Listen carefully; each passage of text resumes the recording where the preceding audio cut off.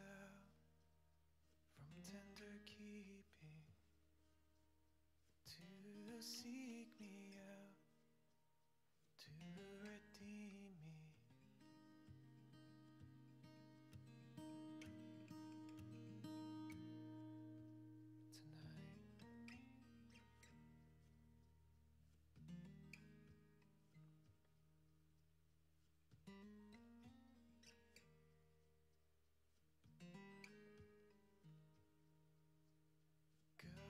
God goes out, the world is sleeping.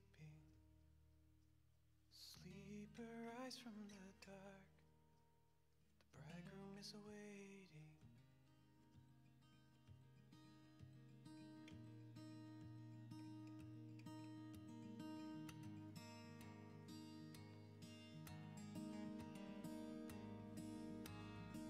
And when darkness comes, you won't forsake me, won't forsake me, don't forsake. And when evening falls, your love surrounds me, love surrounds me, surrounds me. 'Cause nothing here can separate me, separate me from your love,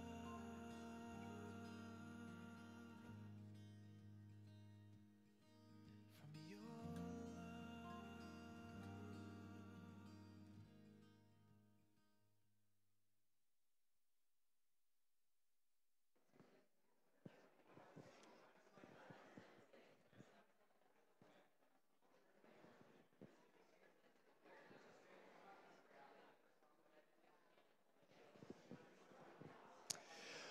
Well, good morning, everybody, and welcome to North Park Community Church. We are so glad that you have joined us here to worship God on this beautiful Sunday morning that we have together. If you are at home joining us for our live stream service, welcome to you. We are so glad that you are also joining in with us to worship God today. And if this happens to be your first time with us here at North Park, or first time connecting with us online, a very special welcome to you. Make sure if you're online, say hello in the chat, and someone will get you connected further with how you can connect with us as a church. And if you're here on site, if you haven't done so already, if this is your first Sunday, or maybe you've been here for a couple of weeks, but you're looking for ways to get more connected into our community here at North Park, I encourage you to stop by the welcome desk before you leave today and speak with someone about how you can get more connected here. And then remember that between our services in the gym, we have a coffee time where you can connect with people over a cup of coffee. So maybe you're just getting in now, but for next Sunday when you come, maybe you want to come 15 or 20 minutes earlier, go to the gym and meet some people in between those tour services, because we love connecting with people and we love connecting with our great and glorious God. And so to start our service today, we're going to join our hearts together in worship, as no matter what we faced this week, right? It might be a great week for you. Maybe it's been a difficult week for you. But we join together here in this community to remind each other that regardless of what happens in life, God loves us. God cares about us. God is good. And God is always faithful. So why don't you stand and join our voices together as we worship God together. Thanks, Matt. Let's open up with a little scripture here before we get started. Psalm 34, verses 1 to 3. And if you could read it along with us, that'd be amazing. It says, "I will bless the Lord at all times. His praise shall continually be in my mouth.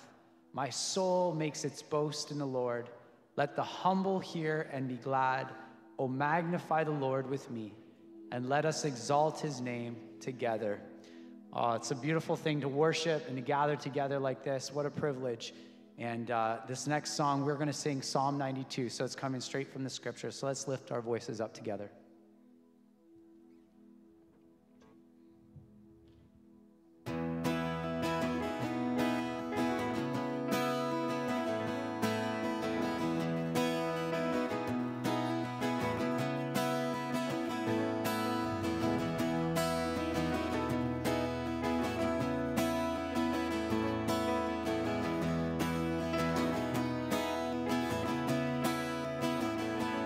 It is good to praise you, Lord, and make music to your name, oh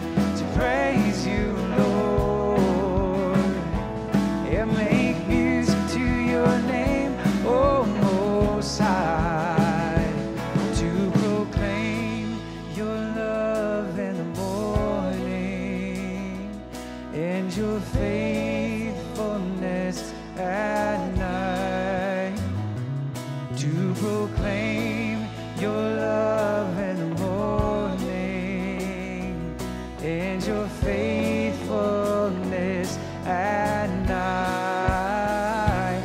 Oh, I sing for joy at the sound of your name and the works of your hands.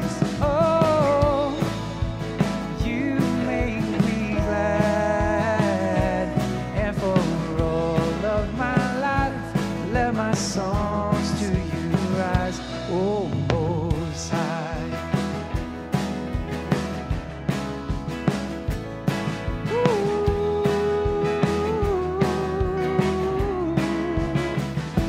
It is good to praise you, Lord, and make music to your name, oh Most High. It is good to praise you, Lord, and make music to your name, oh Most High, to proclaim your love in the morning and your faithfulness at night, to proclaim your love in the morning and your faithfulness at night. Oh, I sing for joy at the sound of your name and the works of your hands. Oh, you make me glad, and for all of my life, let my songs to you rise, oh Most High. Oh Most High. It is good to praise you, Lord, oh Most High.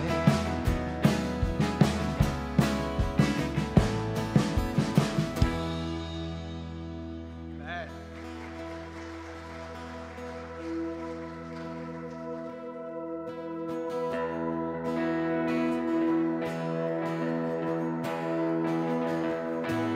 Man of sorrows, Lamb of God, by his own betrayed, the sin of man and wrath of God has been on Jesus laid.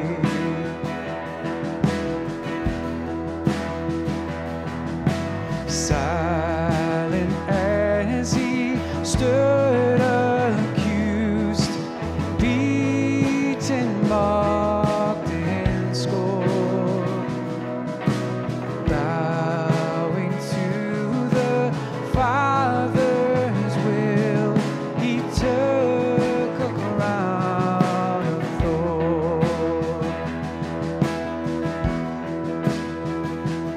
Oh, that rugged cross, my salvation,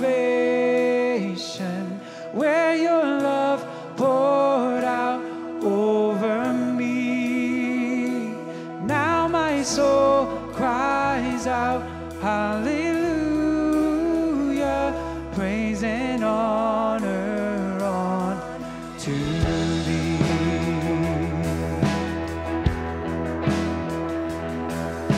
Sent of heaven, God's own Son, to purchase and redeem, reconcile the very ones who nailed them to that tree. Oh, that rugged cross, my salvation, where your love poured out over me.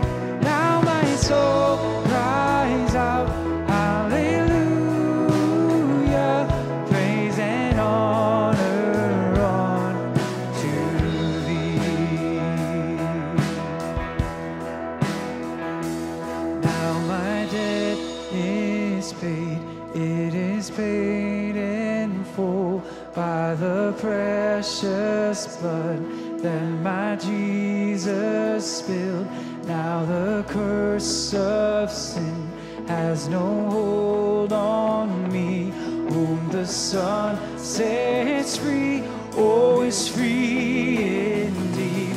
Now my debt is paid. Now my debt is paid in full. It is paid in full. Precious blood that my Jesus spilled. Now the curse of sin has no hold on me. Who the Son sets free, oh, is free indeed.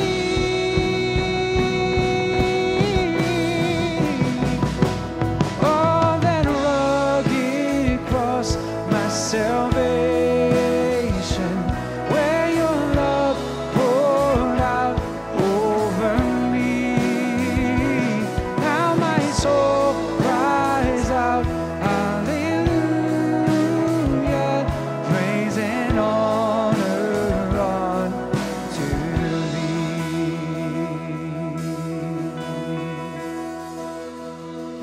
See, the stone is rolled away.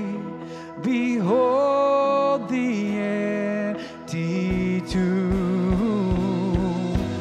Hallelujah, God be praised. He's risen from the grave.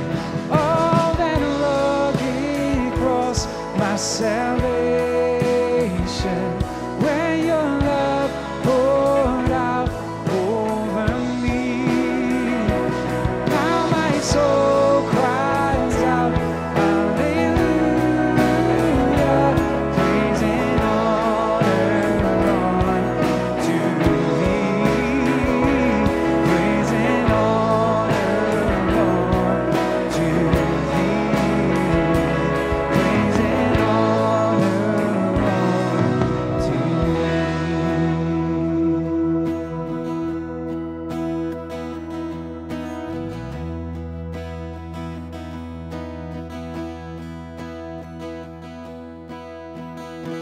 You were the Word at the beginning, one with God the Lord Most High.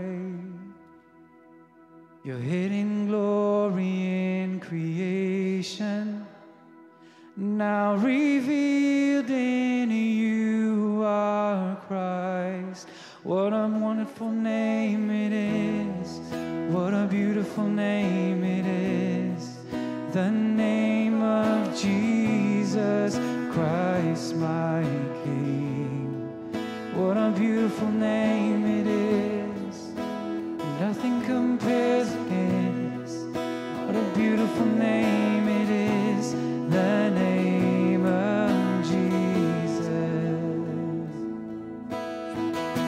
You didn't want heaven without us. So Jesus, you brought heaven down. My sin was great, your love was greater. What can separate us now? What a wonderful name it is. What a wonderful name it is. The name of Jesus Christ, my King. What a wonderful name it is. Nothing compares to this. What a wonderful name it is. The name of Jesus. What a wonderful name it is. The name of Jesus.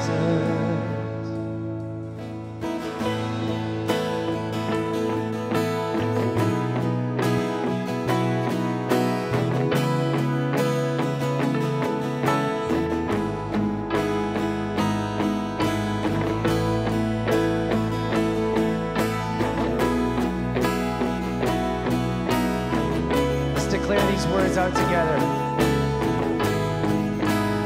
Death could not hold you.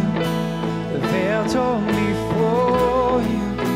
You silenced the boast of sin and grave. The heavens are roaring, praise of your glory. For you are raised to life again. You have no rival, you have no equal. Now and forever, God, you reign. Yours is the kingdom, yours is the glory, yours is the name above all names. What a powerful name it is. What a powerful name it is. The name of Jesus Christ, my King. What a powerful name it is. Nothing can stand against. What a powerful name it is. The name of Jesus. You have no rival. You have no equal. Now and forever, God, you reign. Yours is the kingdom. Yours is the glory. Now and forever, you reign. Powerful name it is. What a powerful name it is. The name of Jesus Christ, my King. What a powerful name it is. Nothing can stand against. What a powerful name it is. The name of Jesus. What a powerful name it is. The name of Jesus. What a powerful name it is. The name of Jesus.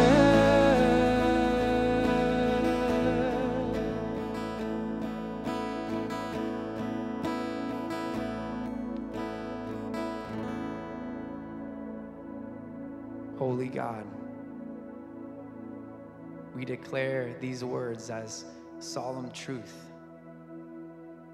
that death could not hold you, that indeed the veil tore before you, that you silenced forever the boast of sin in the grave.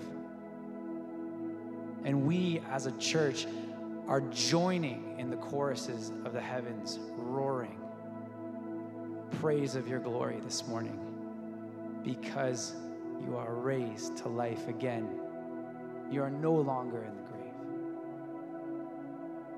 And we delight in you this morning, our focus, the reason why we gather and we encourage each other and we hold each other up and we stand firm together because of you, Lord. What you have done, what you're doing, and what you will continue to do. We join with the churches that are underground, the churches that are persecuted, the small, the great. And we all corporately gather to worship you, Lord. We are with them, we are with each other, declaring your worth, your glory.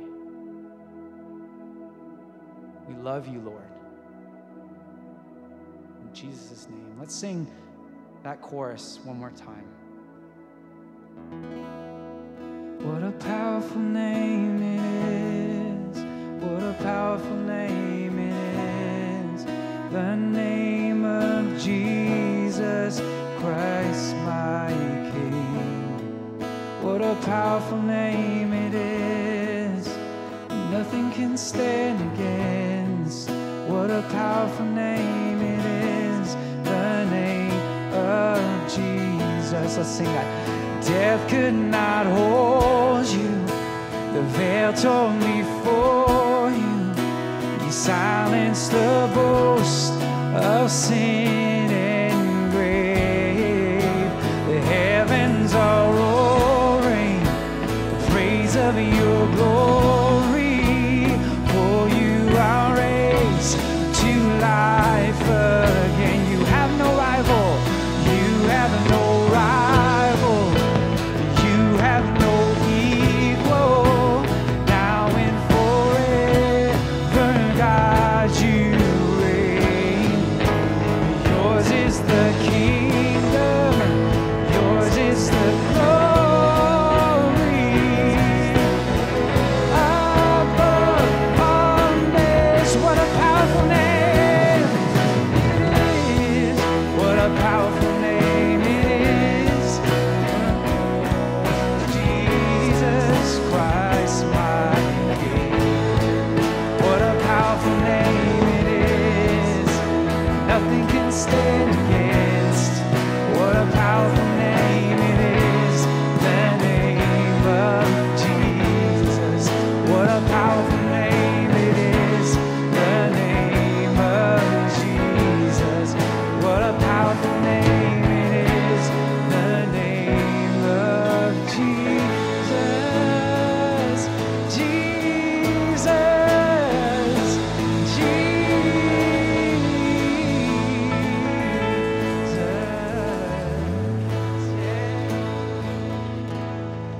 Woo, amen, church. Thank you so much. Go ahead and have a seat. As I said, we are so thankful that you are here to worship the powerful, amazing name of Jesus together with us in community. Isn't that right? We are here because of one name and one name only, one God and one God only. But we come together as individuals, but we come together collectively as a community. We are North Park Community Church, and we do life and we do faith together with Jesus, not just on Sundays, but each and every day. And I hope that you know that to be true, whether you're here with us in person in our service or whether you're part of our online community. We do this together in the name of Jesus, and we want to be connected to one another. We want to be connected to each other in relationship, but most importantly, we want to be connected to Jesus in relationship. And as a church, we try to make opportunity for those connections to happen each and every week.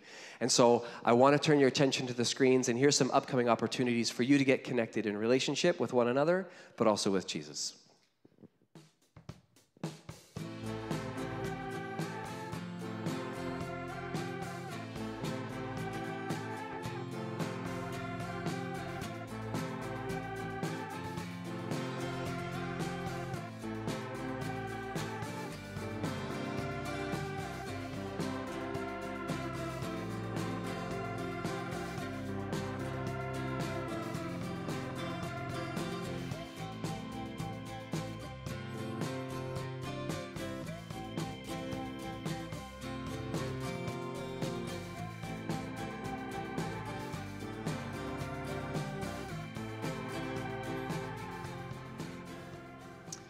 I love those little video montages. I hope you don't just watch them and kind of get mesmerized by the images. Did you notice in there? That's community right there. All ages and stages, all different types of opportunities to connect, doing life and doing faith together. I hope you connect with some of those things, or you're connecting with those. As always, check out northpark.ca, our website. Follow us on our social media platforms, Facebook or Instagram, for all these ways that you can get connected to what God is doing in us, but also through us as a church community. Two things I want to quickly highlight. An opportunity tonight for you to connect with the Hendersons, Phil and Marilee Henderson. They are missionary partners of ours, have been for years. Many of you will know the Henderson name. Might be new to some of you, but tonight from 7 to 8 p.m. they're going to be here to share with us all what God is doing in their lives and through their lives as they serve our great and glorious God in Chad, in Africa, through Mission Aviation Fellowship. So if you can make it out tonight, it's not too late to register, or just come tonight. We would love to have you. And secondly, tomorrow night starts an amazing elective that you can take called Better Decisions, Fewer Regrets. this sounds like it would be a really good course to take. I'm sure we all want to make better decisions in life and live with at least fewer regrets. And this is a 4-week course that runs on Monday evenings from 7 to 9, and it's just a great way to take some biblical principles into our everyday decisions. And how can we start making and continue to make better decisions with hopefully fewer regrets? So that might interest you. And lastly, I want to let you know that we are so excited about what God is doing in and through us that we have opportunities for people to join us in the work of ministry here at North Park. We have 7 summer internship positions for youth ages 15 to 30 who are looking for a job. We'll have 9 weeks, basically July and August, for 30 hours a week in children's ministry and youth ministry and in a tech position. If you know of someone who's just finishing high school or is looking for a summer job, we would love to receive an application. So make sure you spread the news on that. We're also hiring a full-time pastor of outreach because we believe in what God is doing, not just locally, but also globally here as a church. So if you know of people who'd be interested in those opportunities to be involved in ministry with us, we would love that. And for right now, I'm just going to hand things over to Pastor Paul as he's going to introduce our brand new sermon series that's starting right now.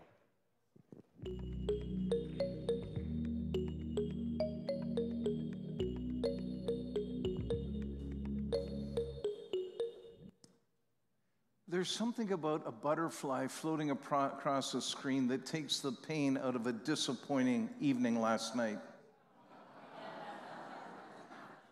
That's all I'm going to say about it. If you don't know what I'm talking about, ask someone beside you. Anyway, good morning, everyone. And a special hello to those watching via live stream. It's been a while. I don't know whether you noticed. It's been 3 weeks. 3 weeks, Carol and I have been in Scotland and Ireland. See, about a year ago, my niece came to me, and she had just gotten engaged to an Irish chap. And she said, Uncle Paul, would you mind officiating at my wedding in Ireland in a castle on May 1st, 2022? It took me to about 2 seconds to say, I'm in.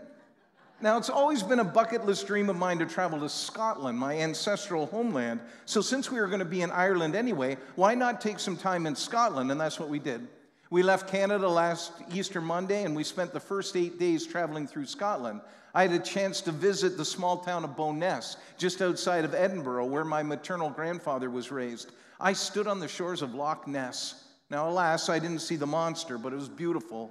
I gazed upon the beauty of Loch Lomond, and I traveled the Scottish Highlands.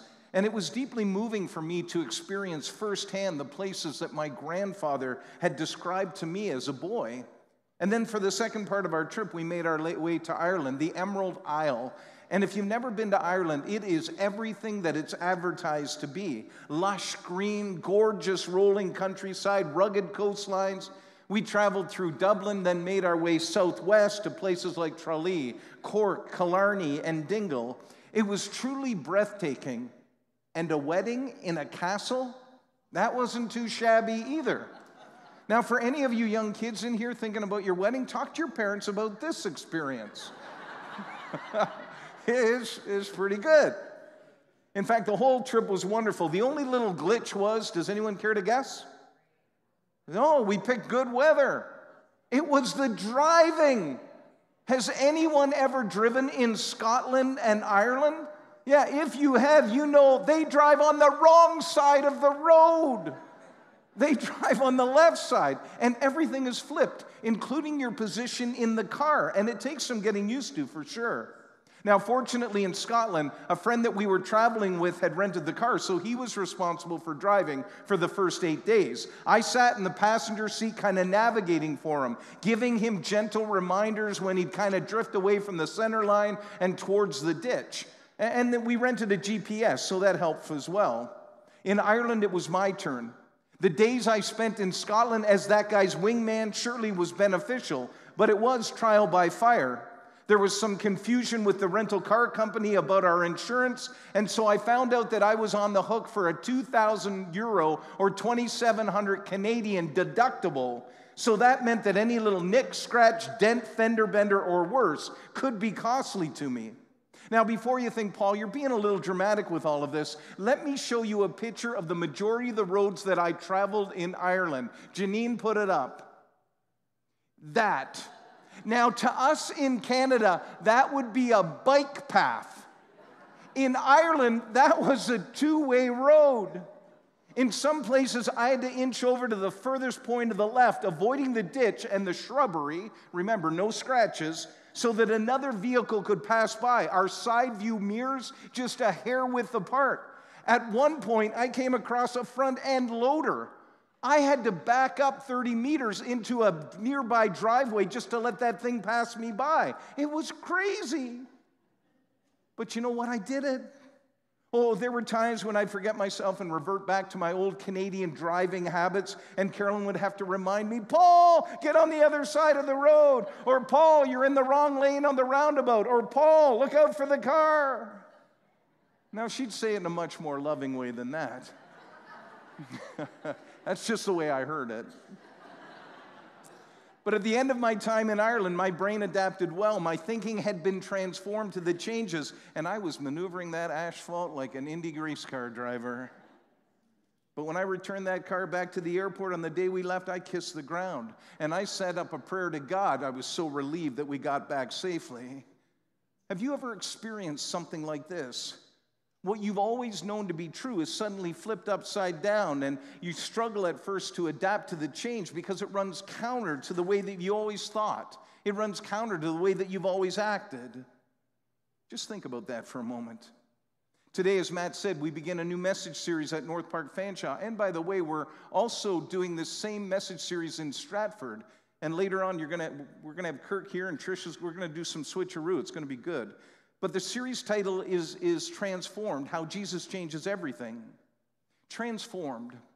This idea of transformation gets tossed around a lot in our world, doesn't it? Especially in the church, even here at North Park. Our mission statement, the very reason why we exist as a church, says that we desire to inspire, support, and mobilize one another to live like Jesus as a transforming and life-giving presence in our families, communities, and in the world. One of the core values of our church is life transformation. We define it as always growing to be more like Jesus, allowing him to transform our motives, thoughts, and actions. So that's all well and good to use transformed in its very definition. But what does the word actually mean? The Oxford Dictionary defines it this way. It is a thorough or dramatic change in form or appearance. In other words, when something or someone goes through the process of transformation, it should look, act, and or think differently than it used to. See, in our culture, we often use the word transformation when we're talking about the renovation of a house, or maybe when a person goes through a makeover. The house or the person undergoes a major change, and oftentimes they end up looking and or acting differently than they did before. Transformation is change. But for some of us, even hearing the word change causes a little anxiety, doesn't it? Perhaps change is difficult for you, and I feel bad for you because that may be one of the only constants in our world today, is change. Technology seems to be upgrading every few months.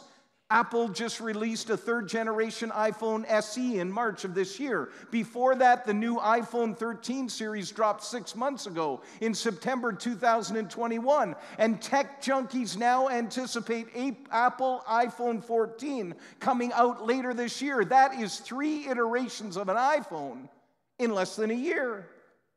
So how do we keep up? There seems to be this constant parade of new and improved this or that. Change is inevitable for sure, but it also can be stressful. But as resistant as we are to change, we've all changed, haven't we? Most of you sitting here are not wearing bell-bottoms and earth shoes. Your fashion has progressed since the 1970s, for most of you. Think back a year ago. Or maybe 10 years or 20 years, you've changed. We've all changed. Sometimes it's for the better, sometimes... But much of our lives are a series and a constant journey of change, of adaptation, of transformation. See, if I hadn't transformed my way of thinking about driving in Ireland, I wouldn't be standing in front of you today. I would be in a crash heap at the side of the right-hand side of the road in Ireland. Go home. Look around your house. Do you remember a time when you were resistant to that Google Nest Hub? Or you were resistant to that Oculus VR headset in your home? Or you were resistant to putting that dishwasher in? Or maybe indoor plumbing? But you caved. And look at the benefits that it's brought you. Change. Yeah, people tell me, Paul, I don't like change. I say, do you have indoor plumbing? Like, you change.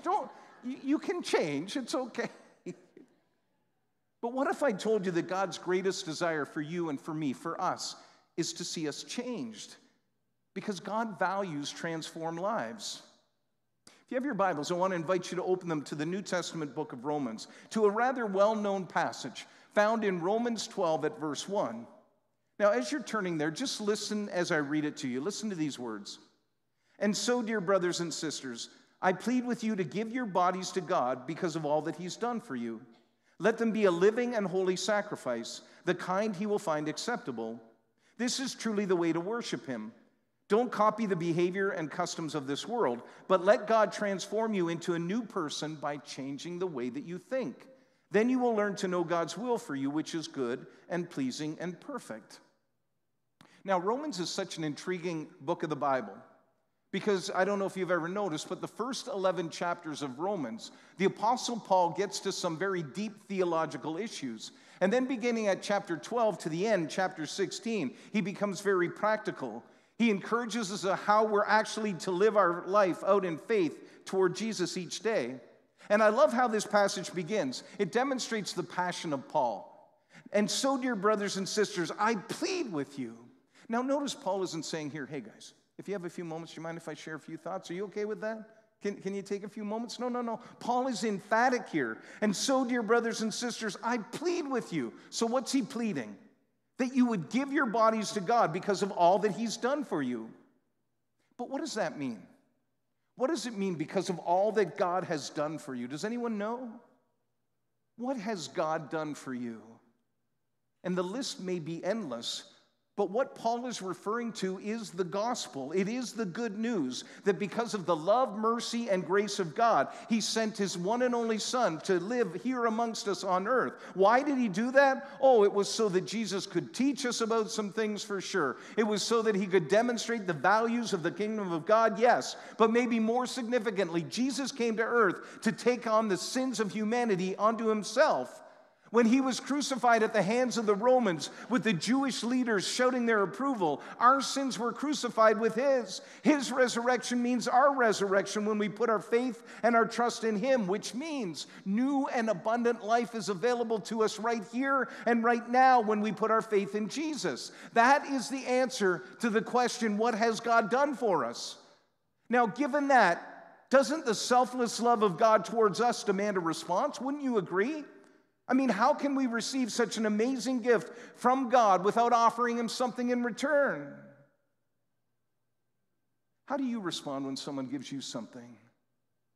Sometimes an act of generosity stirs up guilt in us, doesn't it? Because we feel we're not worthy, or maybe we don't deserve it. Or sometimes we have that idea of entitlement, and we've been waiting for that gift all along.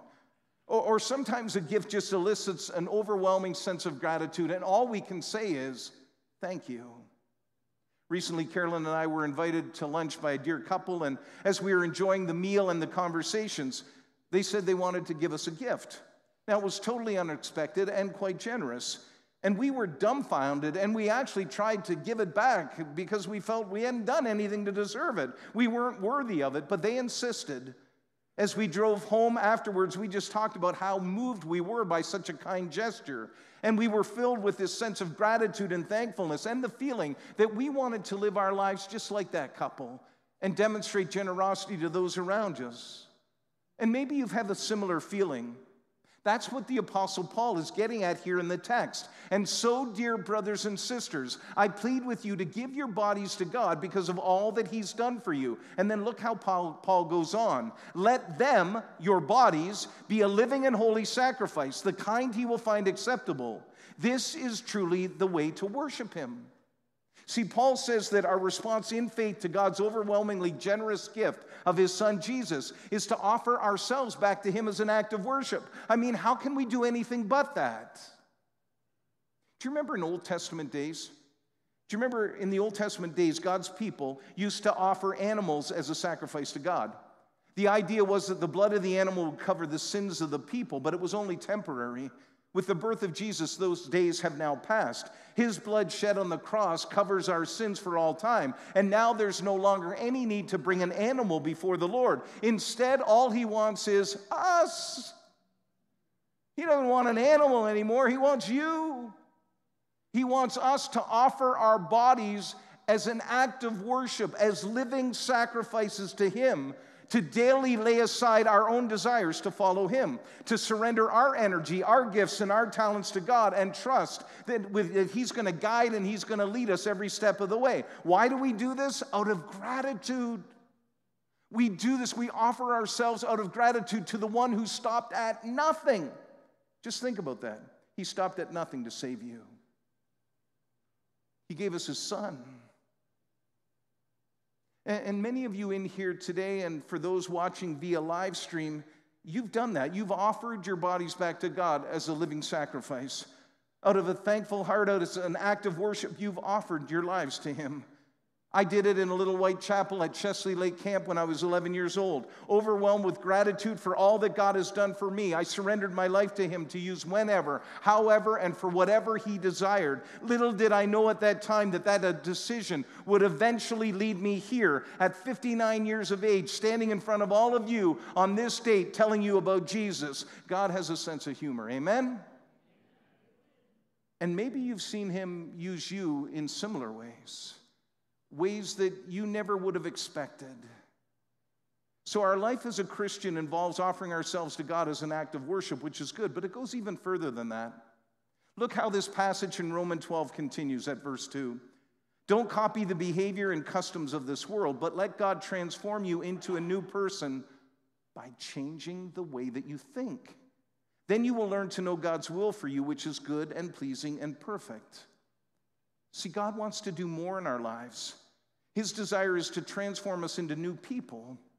Living as a follower of Jesus involves more than just saying or singing, Lord, I give you my life, and then stepping back and waiting. Oh, that's step one for sure. But then there's some responsibility on our part in this whole transformation process. When I sat in the rental car in the Dublin airport and began the adventure of learning how to drive a car in a whole new way, I didn't just start the engine and say, whee, here goes nothing, and gun it out of the parking lot. Oh, man, remember, I spent 8 days in Scotland before this, right? I was in the passenger seat. I got to see the way that things worked. I got to see the way the road navigated. And I also rented a GPS to help guide me in the right direction and to kind of talk me through some of those busier roads so that I stayed where I needed to stay. And it would talk to me in 500 meters, stay to your left. At the next available exit, make a U-turn. I heard that one a lot. And I had Carolyn and anyone else who happened to be in the car freely offering their advice anytime that I got out of the way. And all of those things aided my shifting mindset and helped transform my thinking of how to drive a car for those 9 days in Ireland. And I was successful. No dings, no dents, no scratches.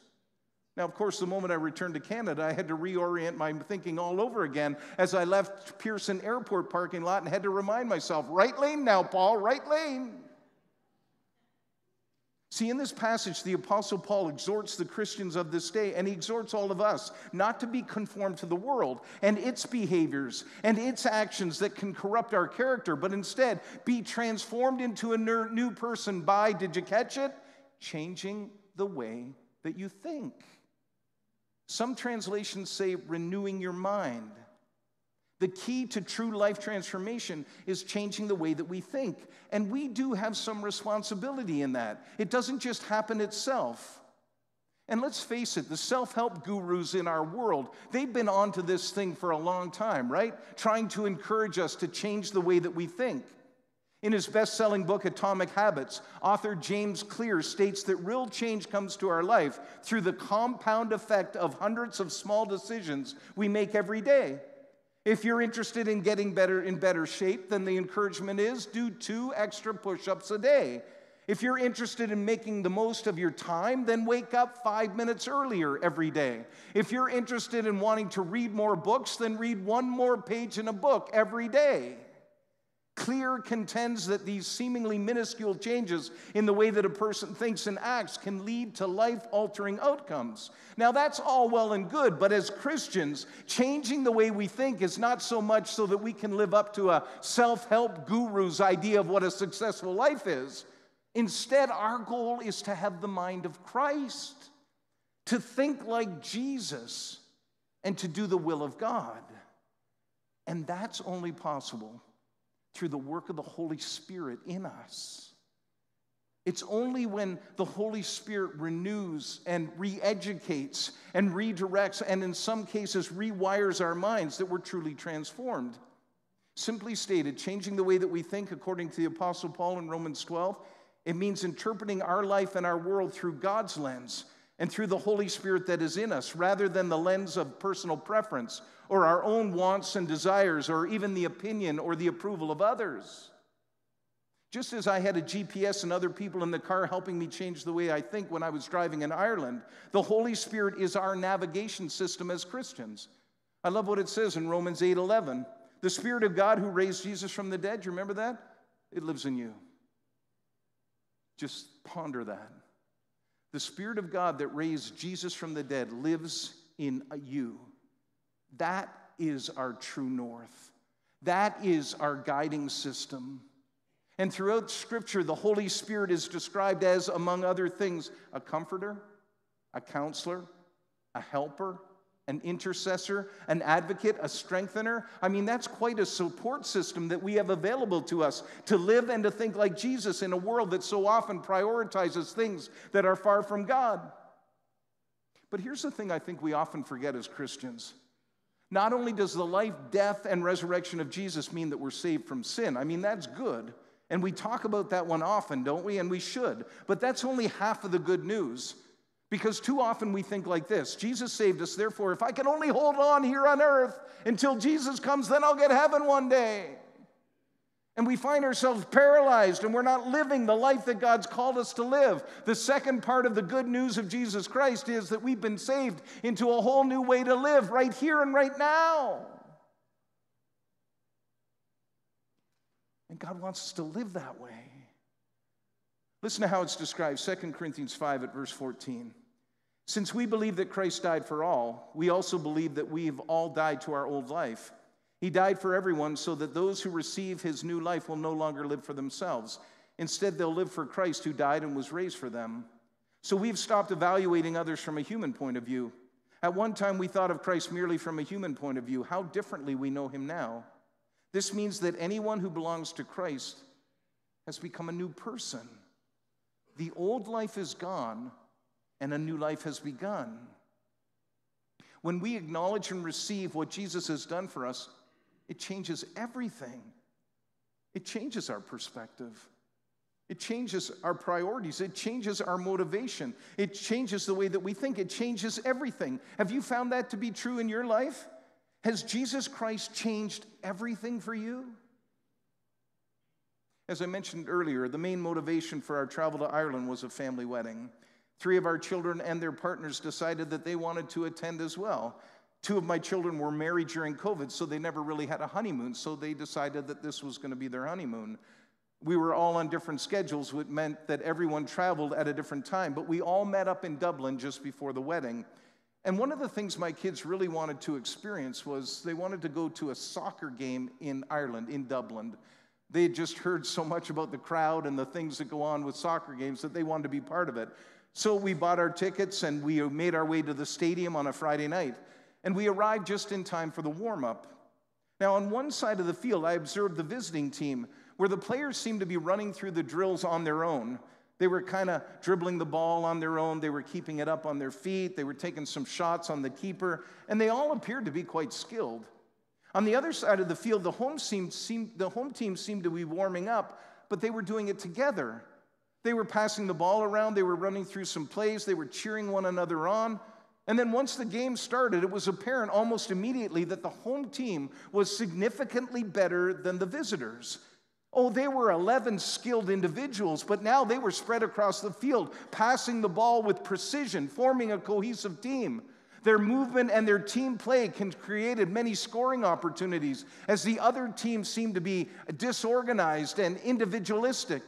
The coach of the home side periodically would shout instructions from the sidelines, and adjustments would be made on the fly. It really was a sight to behold. The home team held most of the play throughout the game and ended up winning by a rather lopsided score. Now, from my observation, the secret of the success lay in their mindset. Oh, they were skilled individual soccer players for sure, but they knew the best way to win the game was to play as a team and to follow their coach's system. And guess what? It worked. I wish other teams that I knew of would follow that same formula. Oh, I'm sorry. But I couldn't help but think this is a bit of a metaphor for the Christian life. Leave it to a former phys ed teacher to come up with that. But God accepts us just as we are. He accepts whatever we bring before him. But when we choose to accept and receive all that he's done for us, our lives are changed. We are transformed into new creations. Remember in the series we did on the Holy Spirit, we talked about regeneration. We're changed. But God doesn't leave us alone. He doesn't leave us dangling in the wind like a bunch of individuals. He gives us a coach. He gives us a counselor, an advocate, the Holy Spirit. And then he gives us community. Look around. This is it, the church. And there's a purpose to this. It's to encourage and support and to challenge all of us in this new way to live.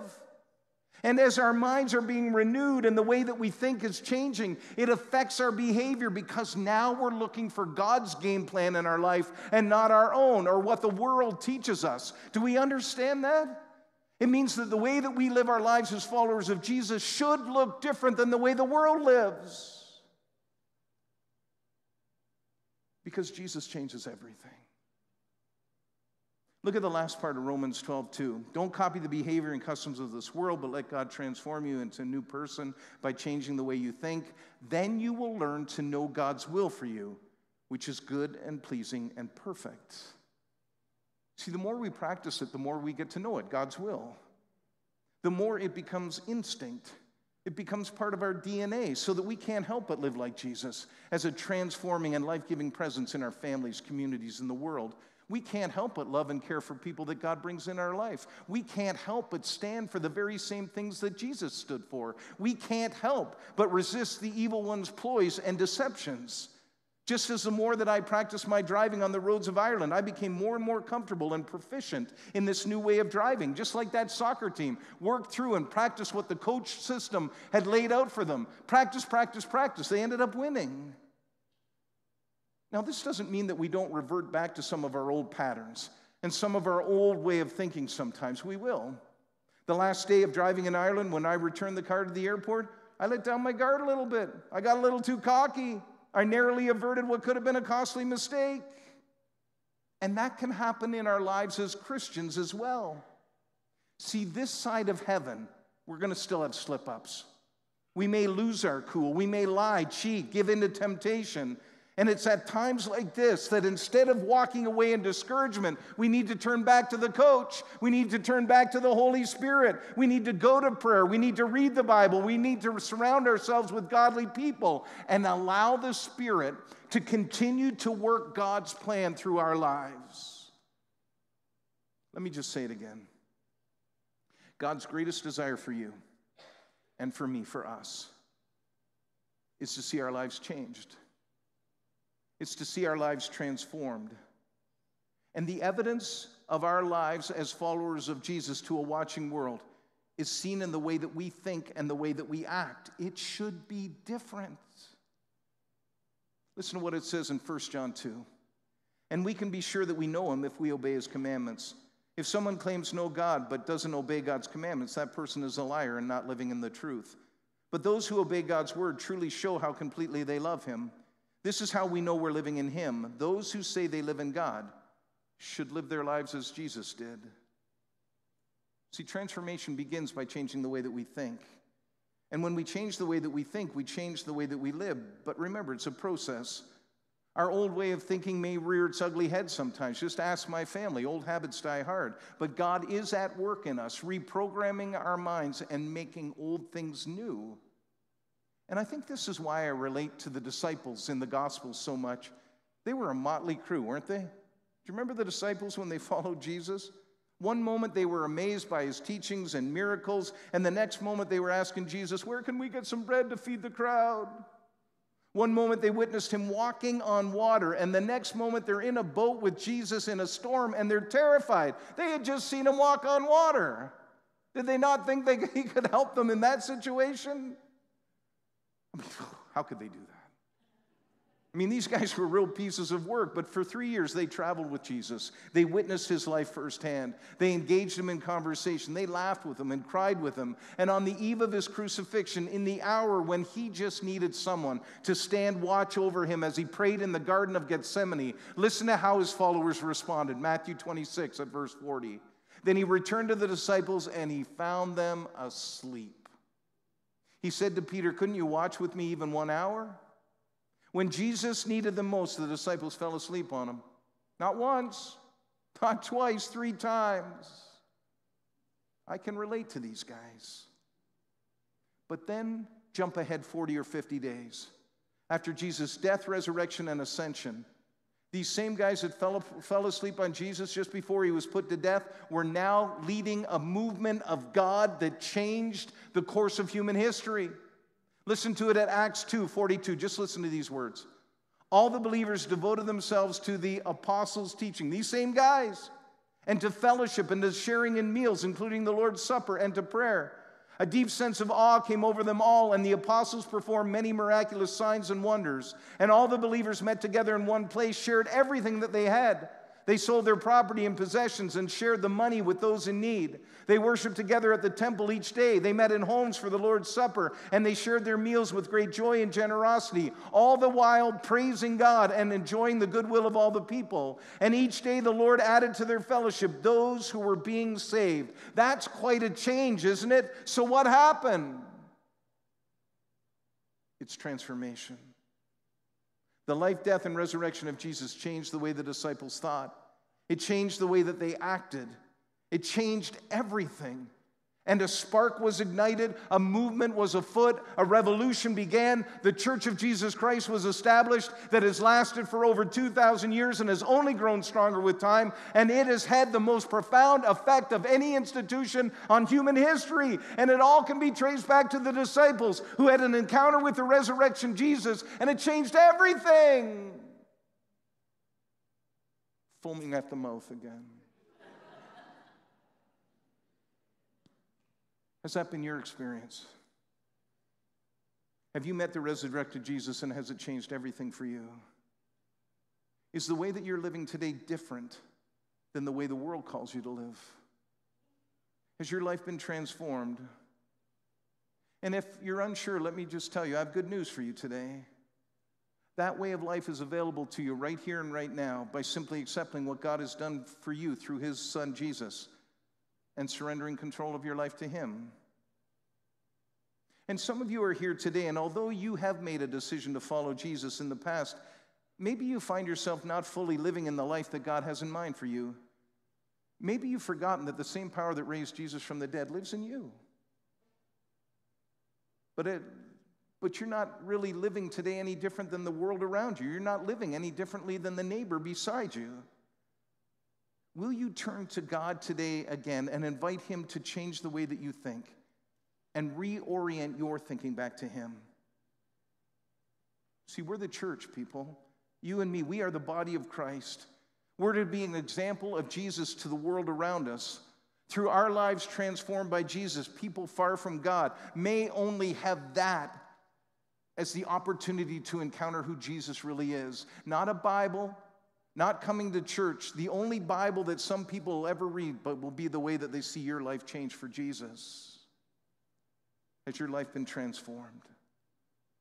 I want to invite you to join us in the weeks ahead as we continue in this series, Transformed, how Jesus changes everything. Throughout this series, we're going to take a closer look at how we as Christians are to handle things like conflict. Next week, we're going to talk about how Christians should handle conflict. And guess what? We don't handle it well. We're going to talk about it.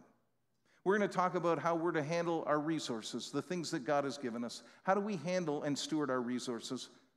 we're going to look at is how we as Christians handle this whole concept about worship and what do we worship. We're going to look at how we as Christians maneuver through the systems of status and power that our world puts up around us.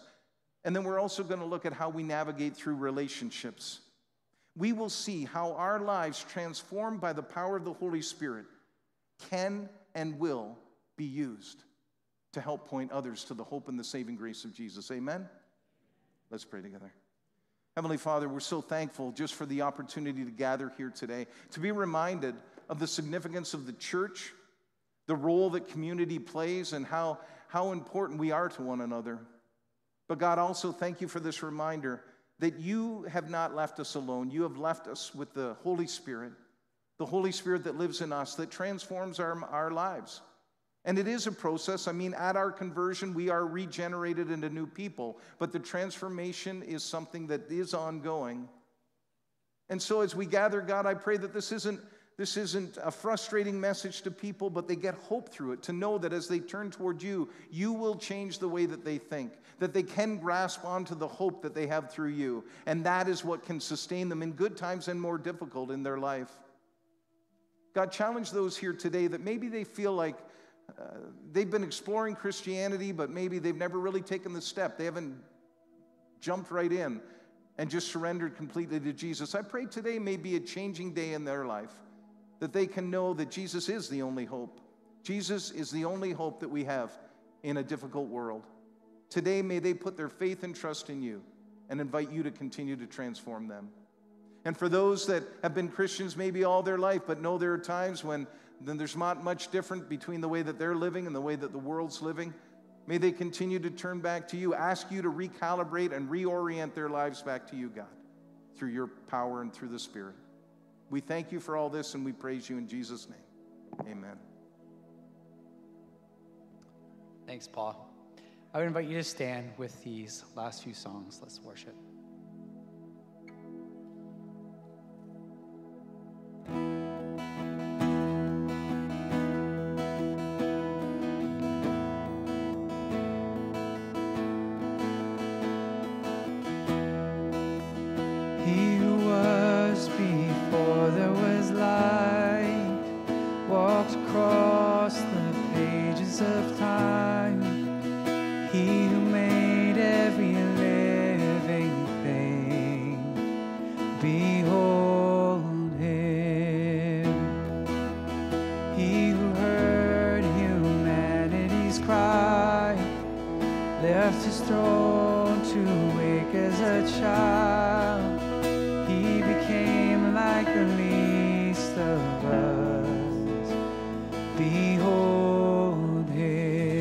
Jesus.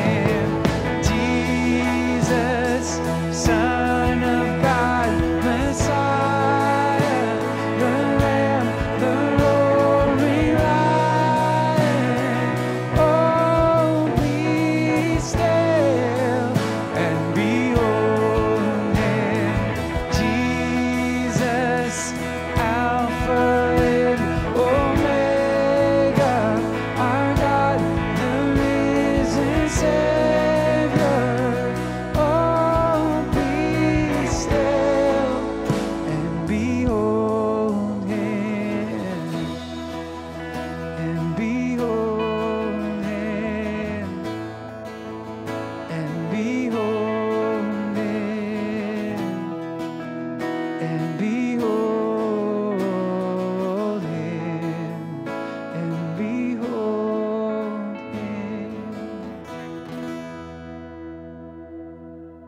Amen.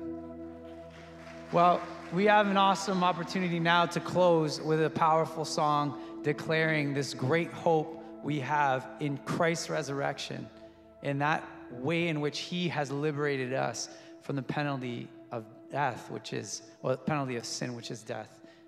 So let's declare this out together.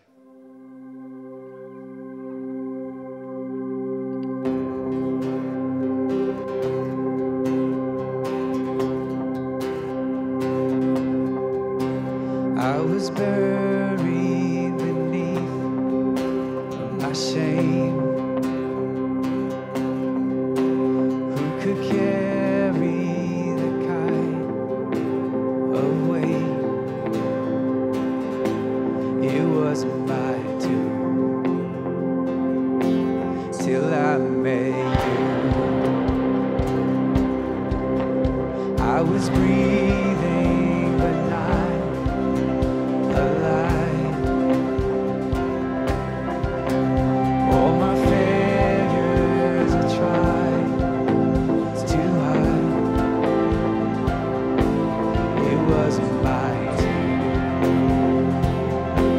till I met you. You called my name and I ran out of that grave.